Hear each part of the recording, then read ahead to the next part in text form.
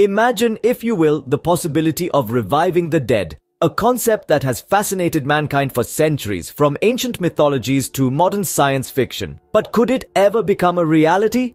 Death, as we understand it, is not an event but a process. It's a series of biological occurrences that eventually leads to the cessation of vital functions. When the heart stops beating, when the lungs stop breathing, when the brain ceases to function, these are the hallmarks of death. But what if we could reverse this process? The complexity of the human body makes this a daunting task. Each organ, each cell in our body has a specific role to play. When one fails, it can set off a domino effect, leading to the failure of others. Reversing death would require not just restarting these functions, but repairing the damage caused by their absence. And then there's the brain. The seat of our consciousness, our memories, our very selves. When the brain dies, it begins to break down at a cellular level. Neurons die, connections are lost. To revive a person, we would need to restore these as well. A task that, with our current understanding and technology, seems nigh impossible. But science never stops advancing.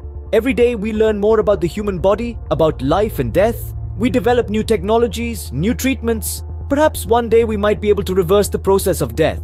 However, even if we could, should we? Death is a natural part of life. It shapes our society, our cultures, our very understanding of existence. Would a world without death be a utopia or a dystopia?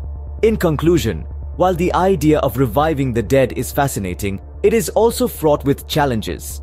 The complexity of the human body, the irreversible damage caused by death, and the ethical implications of such an act make it a concept that, for now, remains firmly in the realm of science fiction. To recap, death is a process, not an event. It involves the failure of multiple organs and systems, including the brain. Reversing this process would require repairing this damage and restarting these functions, a task that seems impossible with our current knowledge and technology. Even if it were possible, the ethical implications of such an act are significant. Our understanding of life and death continues to evolve, and who knows what the future may bring.